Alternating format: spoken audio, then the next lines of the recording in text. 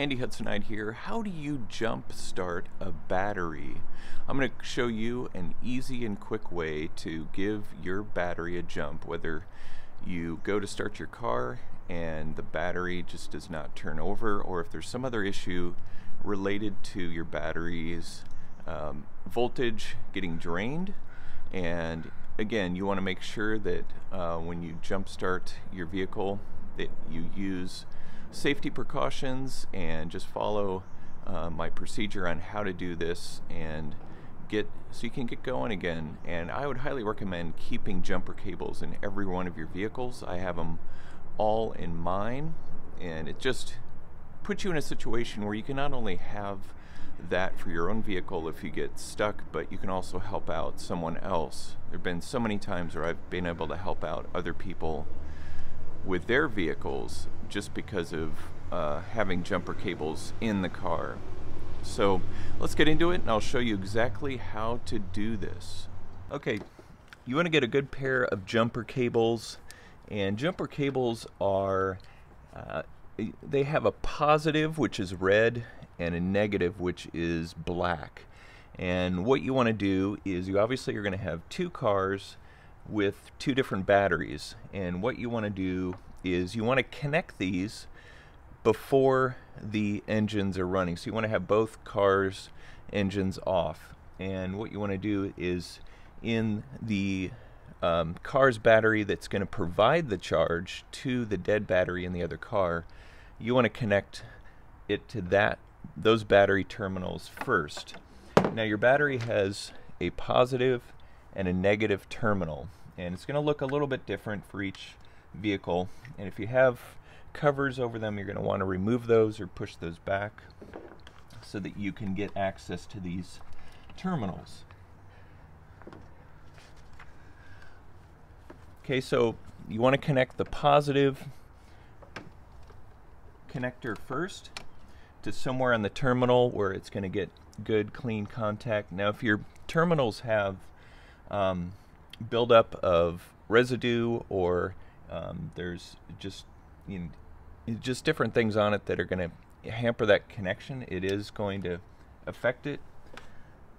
So let's get this connected on. Okay, so now we have these connected. Again, the red positive lead to the positive terminal, and the negative or the black to the negative terminal. So let's get the other side connected to the receiving car. Okay, here we are in the vehicle that needs the jump. And again, your positive terminal, and it'll be labeled in different ways. Sometimes there'll be a positive mark on the battery, sometimes there's not. In this case, you'll notice that there's the positive cover, and then we obviously have the negative side. So this is where we're going to want to be careful when connecting. Again, we want to connect the positive first, so let's get that connected on. Now the negative, when you go to connect this, it may induce a little bit of a spark, and which is part of the reason why they have these rubber grips on here, is for your safety. So please be careful when connecting this. Okay, so we have the cables connected to the vehicles. We have those connected on the car that's providing the power, and then we have these leads connected on the car that's going to be receiving the power to jump this battery. And so we have them connected. Notice the car's engines are not started yet. The order you want to start them is you want to start the car's engine that is providing the power first, and you may want to run that engine for a minute or two just so that it can be sending that power over to the receiving car. And then what you want to do is you want to go ahead and try to start the receiving car. If it doesn't start, then what you need to do is actually wait maybe another minute for the provider battery car to provide that extra charge. Now some people may rev the engine in the providing car a little bit to provide more charge, which you can do, that's fine. So after another minute or two of that, sending that power over to the receiving car, try to start the car with the dead battery again. If it still doesn't start, then you're going to want to look into other potential problems, whether it's with the alternator or the starter or some other issue with the car, electrical or some other component. And you'll want to have a professional look at it to see if they can diagnose the situation. This tutorial is mainly just to show you how to jump a car, and depending on the situation, this is a very effective way to get a car going again. And once you start the car, you're going to want to run the engine for a while so that it can charge up the voltage of that battery again, or to drive the car around for at least 20 minutes if you can to help fully recharge that battery. So I'm going to start up the cars here, and then we'll see how that works with getting this battery and this car ultimately started again.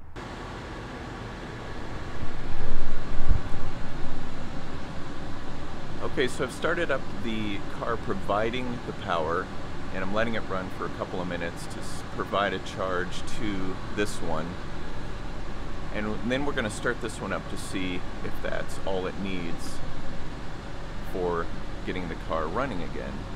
Now, again, you want to be extremely safe in this situation, and when you go to start the car, you're going to be inside the vehicle, but make sure nobody is near the battery when you're doing this, in case there's some sort of extra surge, or just in ultimate cases the battery were to compromise or explode, which is extremely rare, but you just want to take precautions. So let me start up this receiving car's battery to see if we can get it going.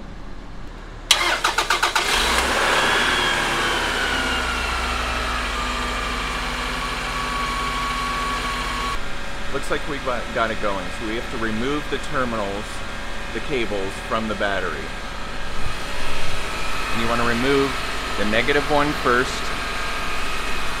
Make sure these cables don't touch each other, and then the positive. And then over here in the receiving car, same procedure.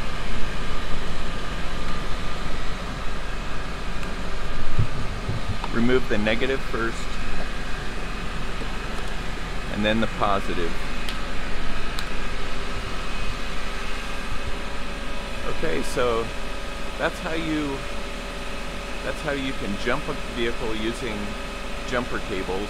And then, like I mentioned, once you get the car started, run the engine for a while or drive it around for at least 20 minutes to make sure you're charging that battery.